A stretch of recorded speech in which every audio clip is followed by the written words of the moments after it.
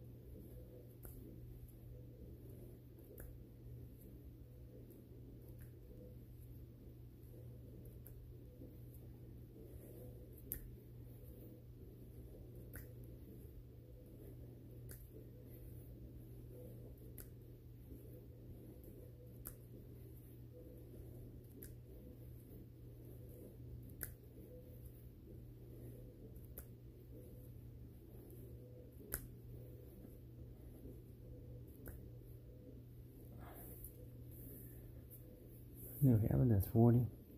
Let me know if you want to join me. I'll hold you accountable. Remember, understand the requirement. This is Marvin. Peace.